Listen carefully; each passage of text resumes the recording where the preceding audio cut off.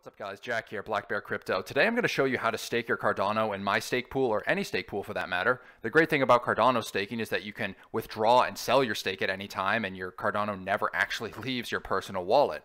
Whereas with Ethereum, you need to send your ETH to an outside wallet address and lock it in for certain amounts of time. Cardano stake is completely liquid and never leaves your possession. So let's get started. The first thing that you'll need is some Cardano. And if you're new, I'd personally recommend using Coinbase to purchase this because of their ease of use and their reputation. There are others like Crypto.com and Binance, but for somebody just starting out, Coinbase is a great place to begin, in my opinion. So once you've set up your Coinbase account and you've purchased some Cardano, the next step is to download the Daedalus wallet. You'll need a computer with at least 8 GB of RAM and 50 GB of storage to do this. You can check how much RAM your PC has on Windows 10 by going to Task Manager, Performance tab, and then looking at the total memory. So let's do that right now.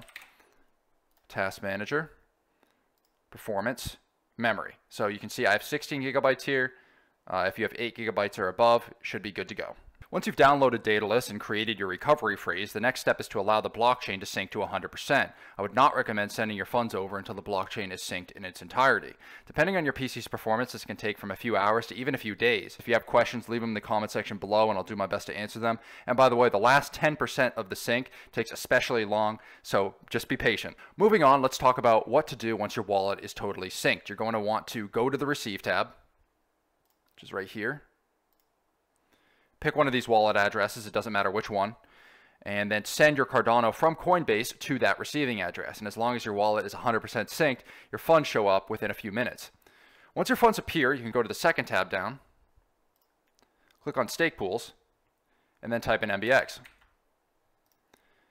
Click here, click Delegate to this pool, follow the confirmation steps, and you should be off to the races at that point. You can check the Delegation Center to make sure everything confirmed and went through. But as long as it shows up here, you should be good to go. Your funds are now delegated and you can close out of the wallet at any time. Expected returns are 4.85% annually, but without saturation, we may be able to significantly outperform that figure. When we do hit blocks, rewards are distributed directly to delegators' wallets automatically. You can also check the status and performance of our pool by going to pooltool.io and searching MBX.